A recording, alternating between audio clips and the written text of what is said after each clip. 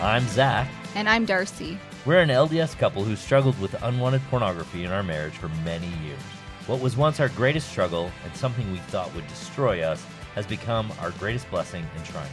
Our hope is that as you listen to our podcast each week, you'll be filled with hope and healing and realize that you too can thrive beyond pornography and create the marriage you have always desired.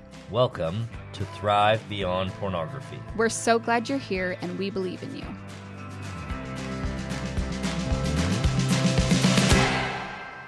Hey everyone, welcome to Thrive Beyond Pornography. I'm Darcy. Hey. And Zach's also here. So anyways, that's kind of awkward.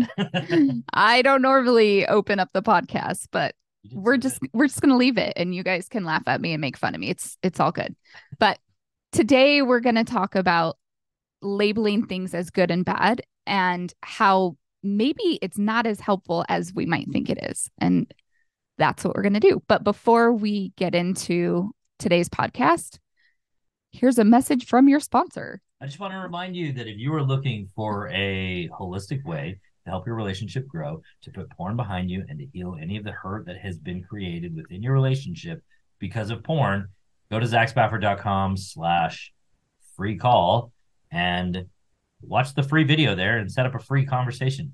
We would love to meet with you. We would love to start this conversation. We would love for you to get the help that you need, the tools that you're looking for, the support that you've not been able to find elsewhere, and learn from the experience that nobody else has. So if you have been listening to this podcast and you're ready to get started, you're ready to do something new, go to zachspafford.com/free call and get started today. Amen. The reason why this podcast came to my mind today was because a client in our client portal made a comment under one of our videos called "What is Pornography?" And she mentioned that it's to her that it's awful, degrading, disgusting, vile, and immoral. And that got my brain kind of thinking about how it is that we label things in our lives and how those labels may or may not be as helpful as we want them to be. So that is what we're going to talk about today. In the challenging endeavor of putting unwanted pornography, a lot of us grapple with the consequences of adopting simplistic labeling systems. What we do is we categorize things as good or bad. And this practice is something that shares a lot of common approaches within dieting, where we often label foods as good or bad. And if anybody's ever been on a diet, once we start to label food in this way, right? We start to label it as good and bad. Those bad foods somehow become more attractive, more enticing. It's basically what we think about constantly, right? Those bad foods that we're not supposed to eat are always on our mind. And when we do decide to engage with those quote unquote bad foods, it is often followed by feelings of regret, guilt, shame, like beating ourselves up. Sometimes it can even be some level of self-hatred, all of those things, because we begin to be disappointed in that we didn't live up to what it was that we set up to do. And I think we think of these labels as helpful, right? If we tell our kids, this is bad, that is good. These are good things to do. These are bad things to do. We think that this binary classification can be helpful to give us a guide as to how we engage in the world. But the reality is this actually proves pretty counterproductive and detrimental to the overall goal of eliminating or overcoming a habit. Today, we're going to be exploring the reasons why the practice of labeling things as good or bad or disgusting or beautiful, whether it's in the context of dieting or quitting porn or whatever it is that we're trying to change, can be unhelpful and suggest a more nuanced approach for a more effective and sustainable journey towards change, towards what it is that we're working to achieve in our lives. So let's start by understanding that adopting a non-judgmental perspective involves consciously changing the way you think and speak about yourself and your experience. Let's start with some practical tips for cultivating a non-judgmental mindset through the language that we use and self-talk that we offer ourselves. So one of the things that you can begin to work on is mindfulness. And in our minds, we think mindfulness and we're like, woo woo, that's weird. We don't want to do it, right? But I can promise you, if you can begin to practice these skills, that it will create positive change in your life. And it will help you develop awareness of your thoughts and reactions of what's going on for you without creating that immediate judgment. Mindfulness allows you to observe your thoughts without getting entangled in them, right? So often when we have thoughts, we oftentimes will grab onto them and hold on for dear life and just believe everything they say and go with the flow. And oftentimes it doesn't lead us to where it is that we want to go. So when you're describing your experiences or your behaviors, choose neutral and descriptive language instead of labeling actions as good or bad. What you want to do is describe the actual thing that's happening in as objective a language as possible, without attaching a bunch of moral judgment to it, moral values, right? And that's not to say that we don't have morals or anything like that, right? That's not what we're saying. But this is a skill that will help you get to where you want to be. And part of doing that is getting rid of that moral judgment, that self judgment, so that you can address things objectively and directly. Choosing neutral and descriptive language instead of labeling actions as good or bad serves several important purposes. One of which is to contribute to a healthier and more constructive mindset. What you want to do is understand that while we're not setting aside our morals in a permanent way, what we're doing is we're saying the morals are the guide to where I want to go, but how I get there is about dealing with the thing that's in front of me directly. So using neutral language will help you to begin to distance yourself from that harsh self-judgment. And when actions are labeled as bad, it often leads us to feeling very guilty, creates a lot of shame, and it makes us feel like we're inadequate. And those feelings never drive the kind of results that it is that we want in life. Neutral language allows for a more objective evaluation of the behavior that we're engaging with without immediately assigning moral values. Using neutral language promotes a more reflective and analytical approach to your actions, and it actually allows you to consider the context and the motives and the consequences of your behavior without being overwhelmed by a sense of moral failure. One of the things that I see a lot of times with my clients is they're trying to move away from the moment as quickly as possible. And the reason they're doing that is because if they stay there, they feel like a failure. They feel like in my life, the person that I'm being is not the person I expect myself to be or the person that I present to others. So if I can move away from this quickly, then mentally and emotionally, I don't have to deal with that anymore. But what we're trying to do here is stay in the moment, stay close to the issue.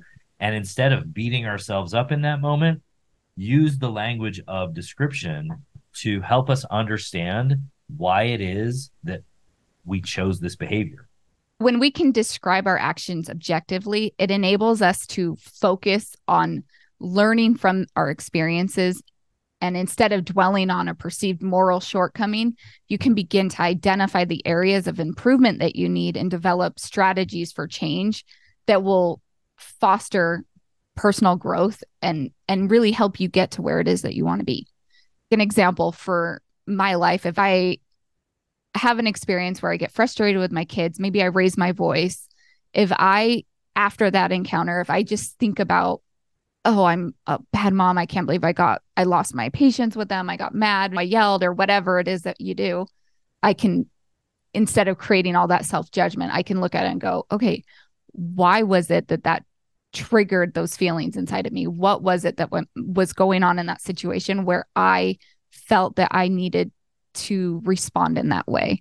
And oftentimes, if we really dig into it, you can begin to see, oh, like I can see how that was kind of triggering because my kids weren't listening. And I felt like nobody values me. Nobody cares to, no one respects me. Right. And those feelings created the emotion that then came out. And embracing that neutral language really helps you align with the principles of a growth mindset, which emphasize the belief that the abilities and the intelligence that we need can be developed over time. By avoiding fixed judgments, we as individuals are more likely to see challenges as opportunities for learning and improvement instead of keeping you stuck. And this is that mental flexibility that we all need to engage in the world and become a better part of it. Let's dig into enhancing emotional well-being. Neutral language contributes to improved emotional well-being by reducing the emotional intensity associated with our moral judgments, right? It allows individuals to approach their experiences with a level of detachment, making it easier to manage emotions and respond more rationally.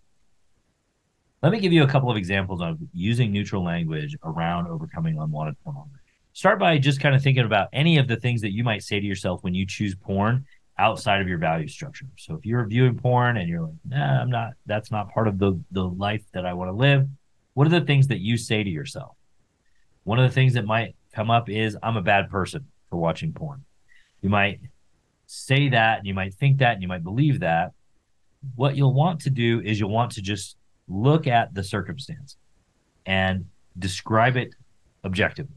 So you might say to yourself, I'm a bad person for watching porn. And in that space, that feels bad. You're down on yourself. Maybe you feel guilty or a little bit ashamed. Instead, you might start to address that in more neutral language. I've engaged in the behavior of viewing naked people having sex. I'm working on changing that habit. I'm learning from what happened. Instead of thinking, I'm a failure for relapsing, you might say, I viewed people on a screen engaging in sexual activity.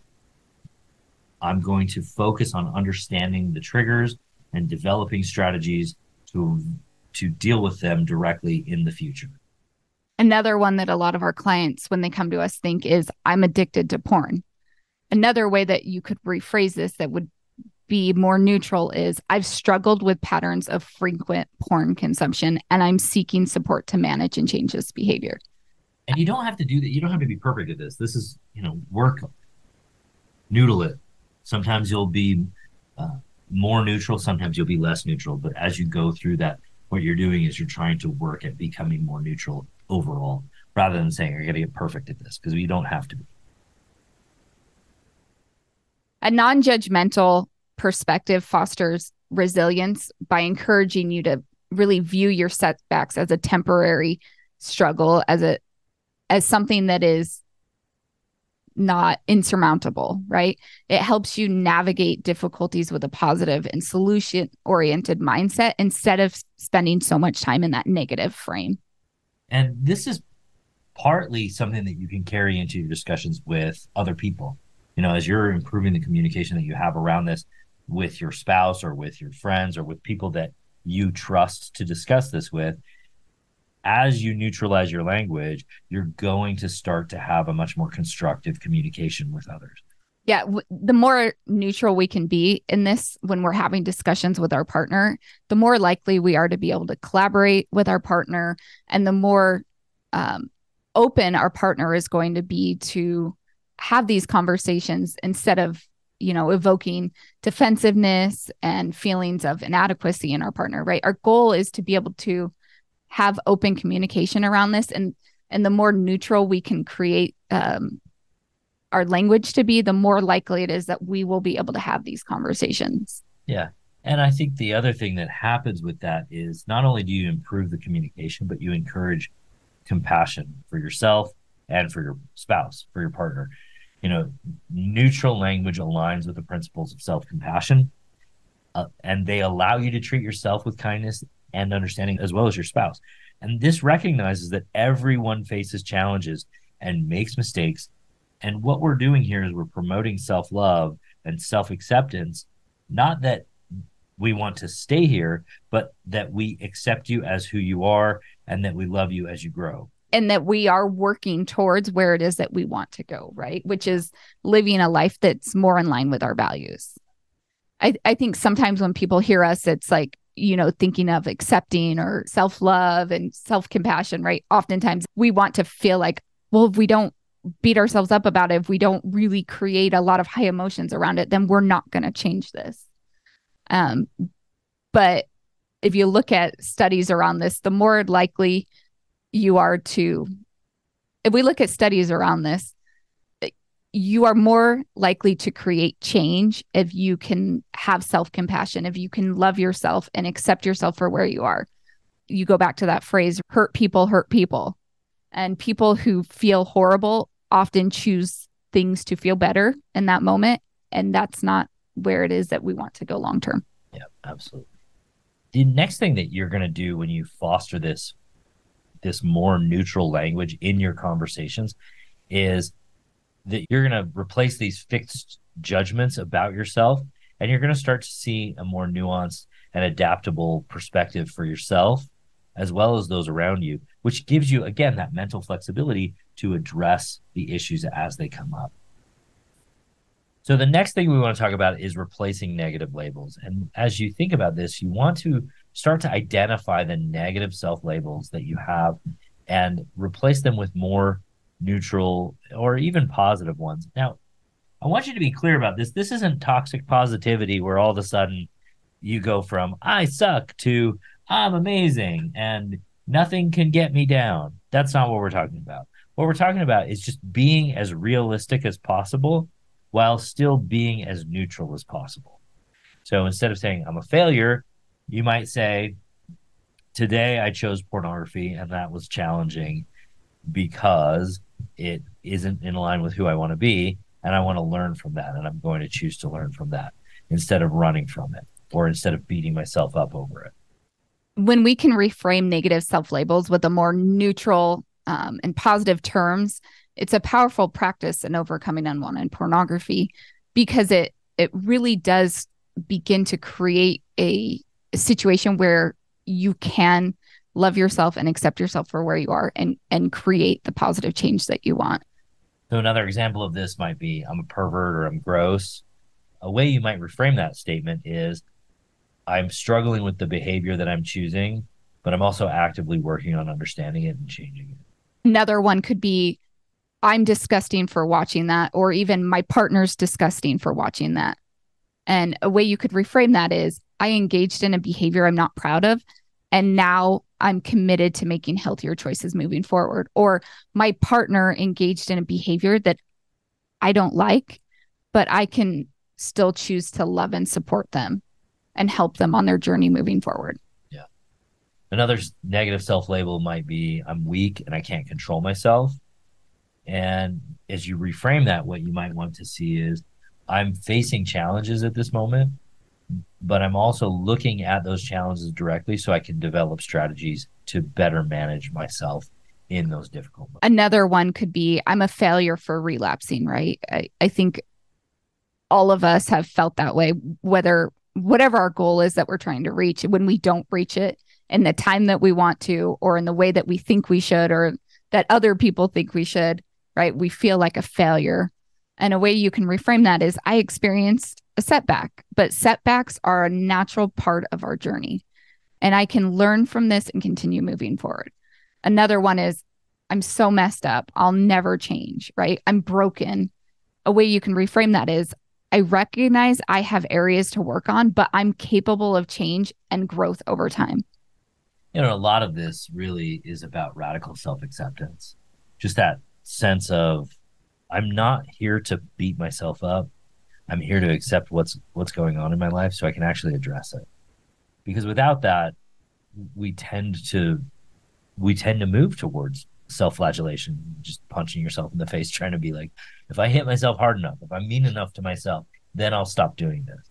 And I don't think that's ever really the goal. I think the goal is to replace that harsh self-judgment with statements that acknowledge the challenge, emphasize learning and growth, and then foster a positive mindset, creating that mental flexibility.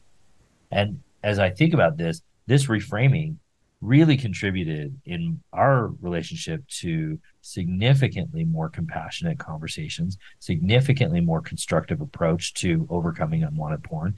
And it put us in a different position to address the whole as a couple, rather than what really I think was happening a lot was like, it was me against you. And when we stopped having that me against you, a lot of that negative framing went away. Yeah. Another way that you can think about this is treat yourself with the same kindness and understanding you would offer to a friend facing a similar situation, right? Acknowledge that everyone makes mistakes and experiences setbacks. No matter who you are, no matter how amazing the person is, right? Everybody sucks sometimes. That's just the reality of life. And as much as we wish it wasn't that way, That's it, because we are human, and part of the human experience is making mistakes and moving forward from them. Yeah. So one example might be after a period of time where you didn't choose porn, if it was a week, if it was a day, if it was a month, if it was a year, if it was 2 years, whatever it was, one of the things that often comes to mind for people is, I can't believe I messed up. I'm so weak. I'm undisciplined. I'll never be able to overcome this. And that mind frame, that meaning frame that we put together, that's really not very kind to ourselves. And what you might try is the understanding, I had a setback, and that's disheartening. Setbacks are part of the journey. I'm a human. Everyone faces challenges. I'm going to learn from this, and I'm going to use this experience to strengthen the way that I approach this problem going forward. Another situation could be when you're feeling overwhelmed by temptation, and your thought might be in that moment, why can't I control myself? This is pathetic. I should be able to resist these urges. I should be so much further along than this. I shouldn't have these kind of temptations, right? And a kind way and a more understanding way that you could view this situation is, I'm facing a difficult moment, and it's okay to find it difficult. We all have difficult moments. Temptation is a natural part of this process, and it doesn't define my worth. I can take a deep breath, and I can remind myself of my commitment and explore strategies to navigate through this moment. In both of these examples, the emphasis is really just on acknowledging the challenge, right? Acknowledging that life is hard, that situations can be challenging, without harshly judging ourselves. It involves recognizing the commonalities and setbacks and difficulties, and it encourages you to treat yourself with empathy and approach the situation with a mindset of learning and growth rather than of negative self-talk.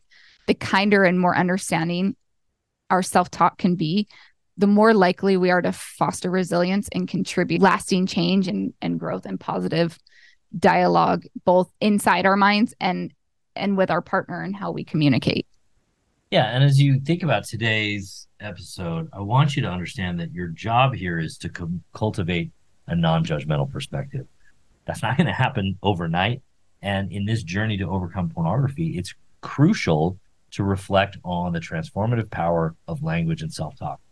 The practice of choosing neutral and descriptive language, free from harsh judgments, is not merely linguistic, but it's a profound mindset change. By reframing negative self-labels, adopting self-compassion, and treating ourselves with the kindness that we would extend to a friend, we get to pave the way for resilience and growth and lasting change.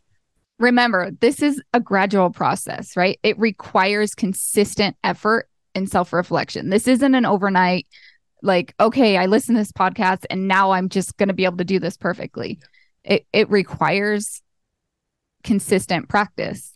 As you navigate your path towards understanding and self-acceptance, you will begin to make small incremental changes that will get you to where it is that you want to be in the long run. And just remember, it's not a sprint. Your relationship is not just an aspiration. It's a journey, and every step forward, no matter how small, is a testament to your resilience and your commitment. And so often we think that it's got to be big leaps, but those small incremental steps create lasting, huge change over a period of time. Yeah, it's that 1% shift. And this is just a tiny thing. And the more you're willing to put the time in to do this, make it a new habit, a new way of doing the things that you're doing, it's going to start to create a snowball effect. We don't have to be perfect, but if we keep doing one thing 1% better every day, we're going to start to see enormous shifts over time. And if you're ready to get started on that, if you're ready to get a little bit of a push to do that, go to zachspafford.com/free call, watch the video there, set up a free conversation with Darcy and I. We'd love to meet with you. We'll talk to you soon. Bye. Bye. Thanks for listening to Thrive Beyond Pornography. If you're seeking guidance and support to overcome pornography for good and begin creating a thriving life beyond it, check out my free webinar, How to Overcome Pornography with Skills That Actually Work. You'll learn practical, proven skills guided by an expert coach who has personally overcome pornography. Whether you're getting started for just yourself or along with your spouse, Darcy and I can teach you the tools that will help you put your life on the right path for you. Be sure to check out the show notes for a direct link, and if you could take a moment to leave a review wherever you listen to podcasts, it would mean the world to us. Your reviews play a significant role in helping others discover the show so they can join us on this transformative journey. Thank you for being part of the Thrive Beyond Pornography community. Until our next episode, stay strong, stay focused, and keep thriving.